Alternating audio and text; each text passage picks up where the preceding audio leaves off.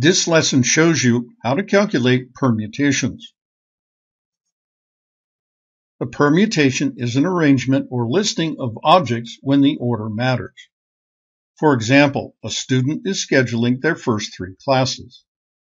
Their choices are math, science, and history.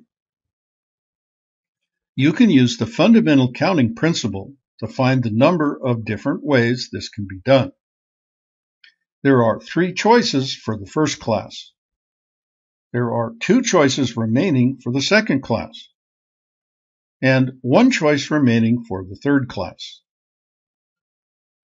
So there are a total of 6 arrangements or permutations for the 3 classes.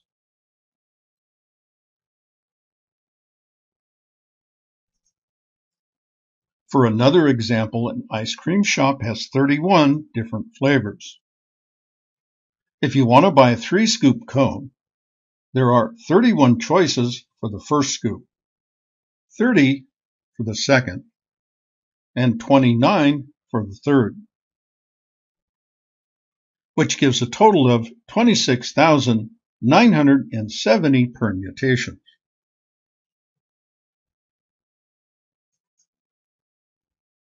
In general, the number of permutations of n objects taken r at a time is given by this formula, where n minus 1 is the next smaller number after n. N minus 2 is the second smallest number, and so on, for r number of factors.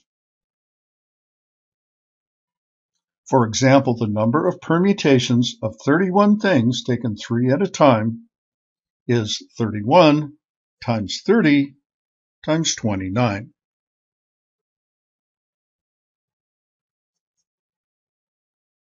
Permutations can be used to calculate probabilities.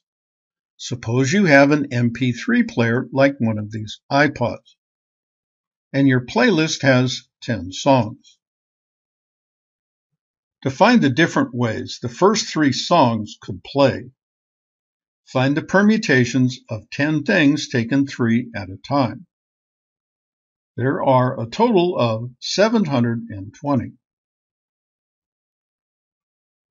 Then the probability that your first 3 songs play in that order is 1 chance in 720, or about 1/10 of 1%.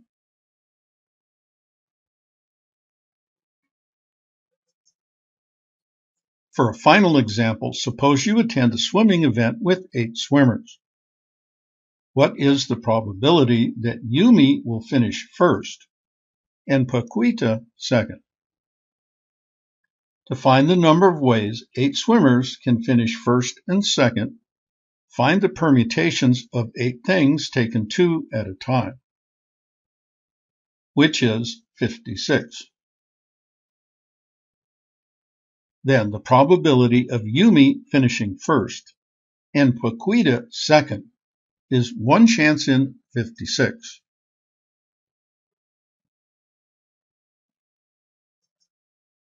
This lesson showed you how to calculate permutations. And this lesson was brought to you by the Math Fun Academy. Its continuing mission: to explore strange new worlds, to seek out new math and new equations, to boldly go where no math student has gone before.